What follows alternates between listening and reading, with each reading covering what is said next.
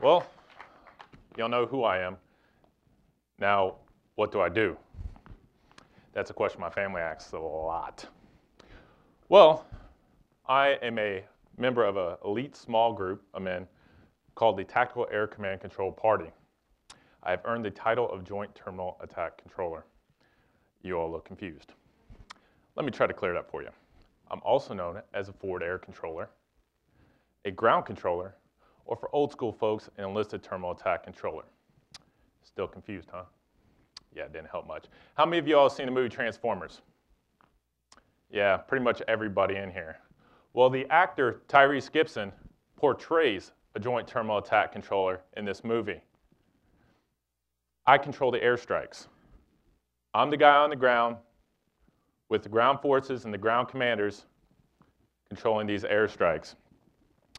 You could say simply that I advise and control close air support.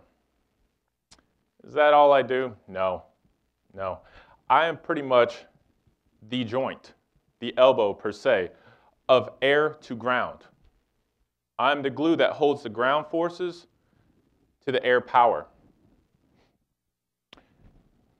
With my job comes a certain responsibility of timeliness and accuracy. I need to have timely effects, but they need to be accurate. They work together, not alone.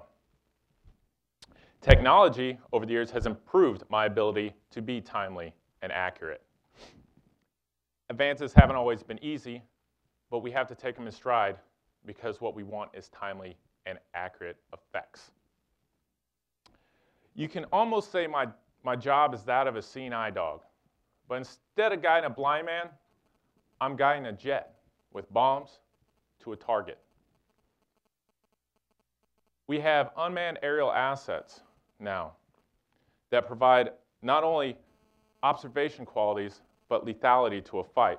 We have fixed wing assets, airplanes, jets, carrying bombs and munitions that bring a firepower to the fight that you can't even explain. And the rotary wing aircraft. We thank the Army and the Marines for these, but they put these in my responsibility too, because I'm the air link.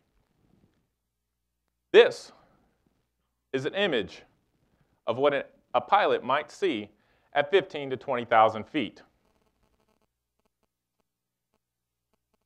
If I told you to go to a house in this area, would you be able to automatically say, oh yeah, I see a house in the area? Which one? So what I do as a joint terminal attack controller is I guide a plane to a target. So what we're going to do now is I'm going to teach you the art of an aerial perspective. I am on the ground. I'm looking at some buildings, much as you would when you're walking down the street here. I'm talking to an airplane. I need to have his eyes on a target. I have to make my image of the ground an aerial image and get a pilot eyes on. So what I'm going to do with you guys right now is I'm going to run through an exercise. I'm going to try to get your eyes on something, and when you see it, call contact. We're going to try to move through this really fast, so when I hear contact, we're going to push on. Can you see a north-south running river? Can you see the two bridges on that north-south running river? Focus on the south bridge. The east-west running road on that bridge connects to, call contact. Follow that road east until you come contact with a sports field on the north side of that road. The length, using the east-west length of that football field, move west one length. Open field, rectangular building to the east of that large open field. That is your target. That is my job, to get the pilot's eyes on target and develop something I like to call warm fuzzy. This warm fuzzy, when things are going on in the battlefield, there's lots of nervous, stressed, scared emotions going on. Bullets are flying. The ground commander wants results now. All these different people are relying on you. The best way I know how to describe this warm fuzzy is taking you back to the first date that you've ever been on. The first time you went out with someone that you really, really, really liked. Now, for a guy, this is a big deal for us. We have a lot of preparation. We have a lot of stress. The girl, probably, she's nervous too, but the guy, he's really working hard. He's not spending 15 minutes in the bathroom.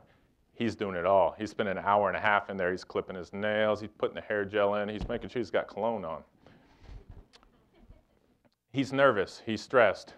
He's got a plan of events. He wants you to like him too. He wants to get to that point where he gets that first kiss.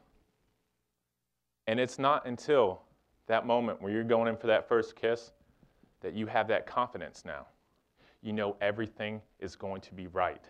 Everything that you worked on, every little piece of stress, everything worked out great.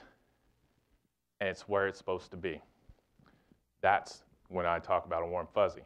Now, how much easier is it for me to get a warm fuzzy when I have an image like this off the pilot? Can anyone call contact on the church? This is an advanced targeting pod image. This is what our aircraft are carrying now. This makes me getting a warm fuzzy a lot quicker. A lot quicker. So, in regards to the warm fuzzy, this is my aerial perspective. Like I said, I'm the definition of joint. I live two lives.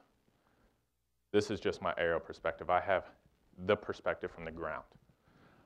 I'm a ground force. I'm an operator working with the Army. And it's really awkward a lot of times when the Air Force guy shows up in an Army unit. And the best way I can even explain this is taking you back, say it's the middle of a school year and you're a new kid in a school. Not only are you the new kid in the school, but you're a hotshot football player for the rival school. And that year, that school destroyed your school that you're in now.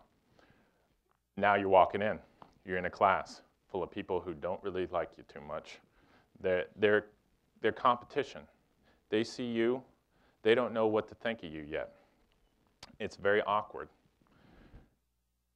Lucky for me, I speak the languages. I can talk Army. I can talk Air Force.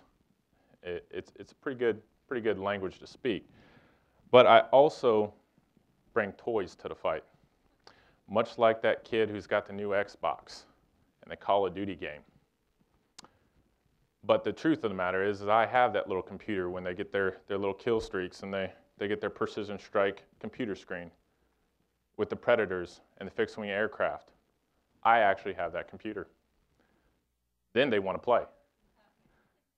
Can we see that? Can we touch it?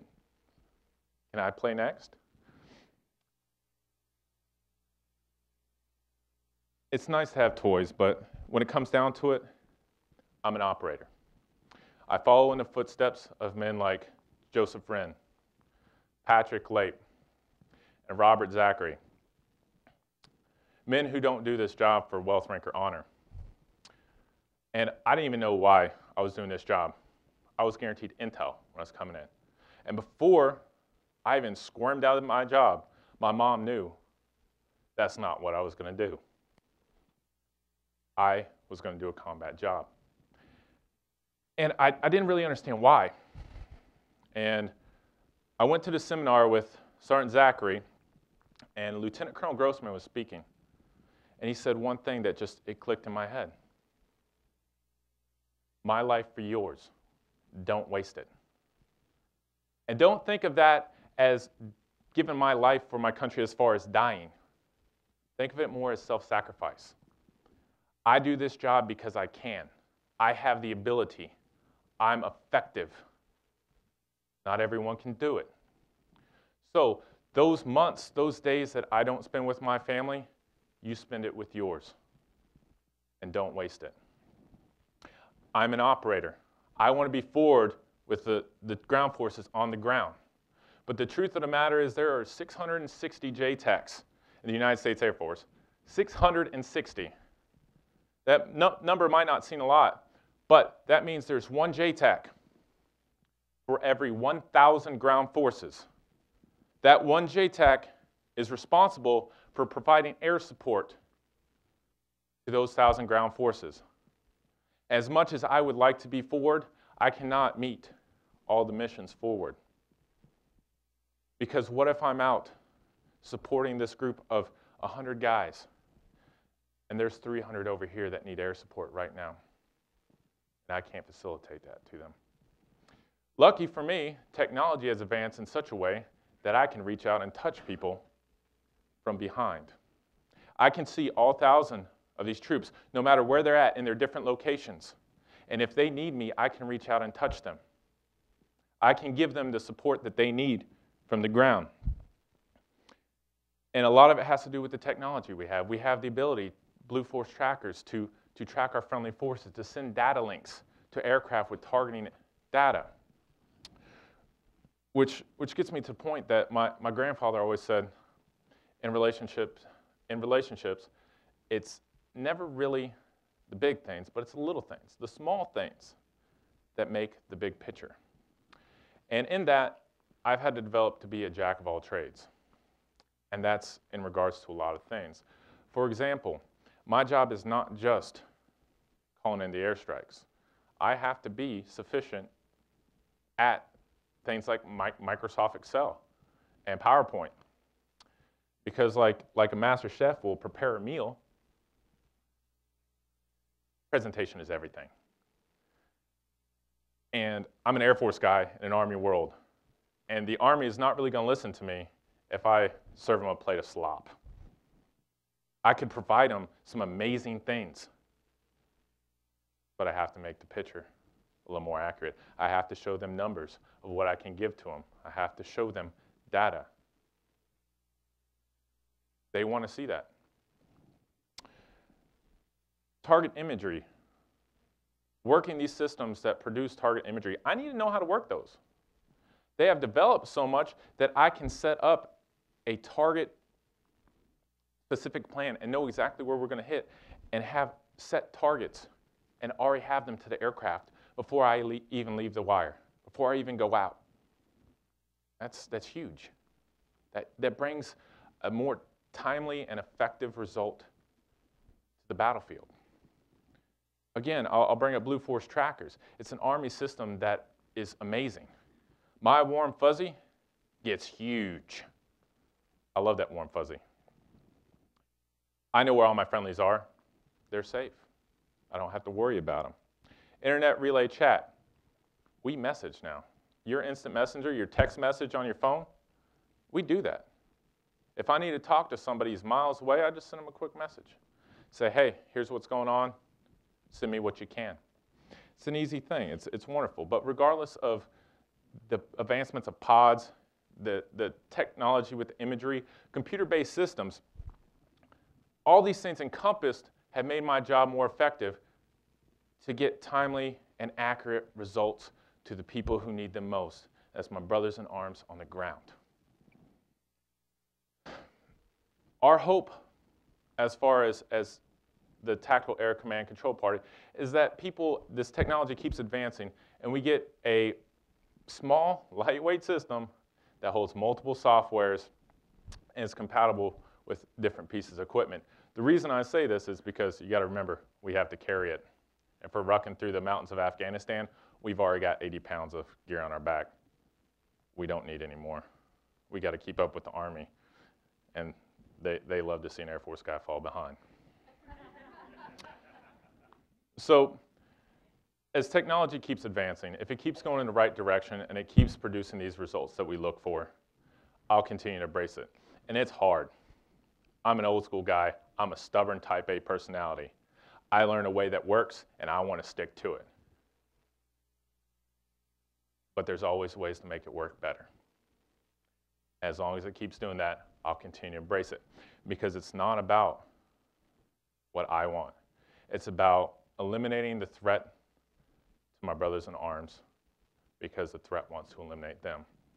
And that warm fuzzy I talk about a lot does not compare to that feeling I have knowing that my brother on my right and on my left is going home safe to their families. Thank you for your time.